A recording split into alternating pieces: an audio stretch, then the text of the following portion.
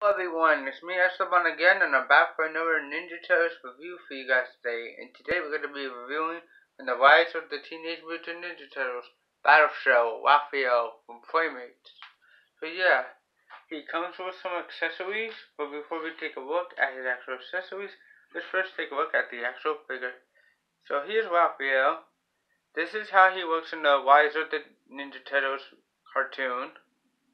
And for his articulation, he has head, side to side,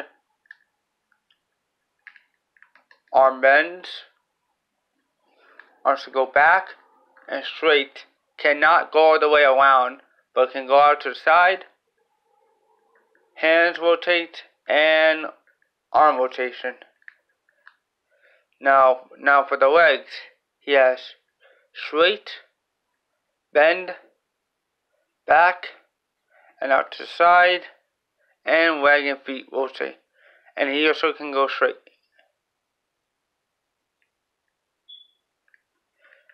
Now that's it for his articulation. Now for detail and paint on the figures, pretty spot on.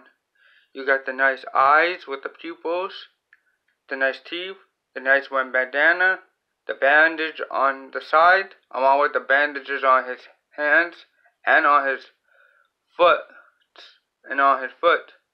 along with the armbands on his legs, the leg bands, and his armbands, along with his nice belt with the telecom, the shell, and the rest of the bandages and bands on his body. And yeah, that's it for Raphael. Now, the reason they call this figure Battle Shell Raphael is because of his gimmick. So you want to take a look at the back and you can see his shell. His shell actually opens up revealing weapons. And the way you want to do that is, you see his head right here. You want to just press down over here and it opens up revealing weapons. And he got two tonfas and a throwing star. So I'm going to take them out to show you.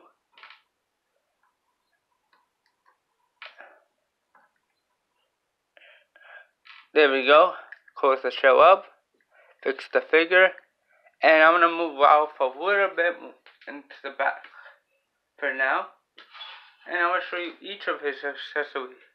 Let's first start with throwing star. He only comes with one of it, but you can see it has good detail and good sculpting on it. He comes with two tonfas. They're a nice color of brown and white. Let me just fix it. You can see it. Really well painted and detailed and sculpted. He also comes with two little daggers that are not painted but sculpted. Well done, really well done. And yeah, that's it for his accessories, detail paint, and articulation. Now we're going to move on to some size comparisons. Okay guys, I'm back, and you can see the Battle Shell Raphael next to some 6-inch figures.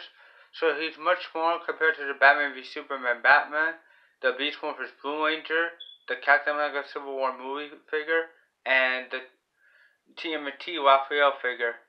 He's much bigger than the 2012 Ralph. He's around the same scale with the 2014 Raphael. He's much smaller compared to the 5-inch Space Ranger.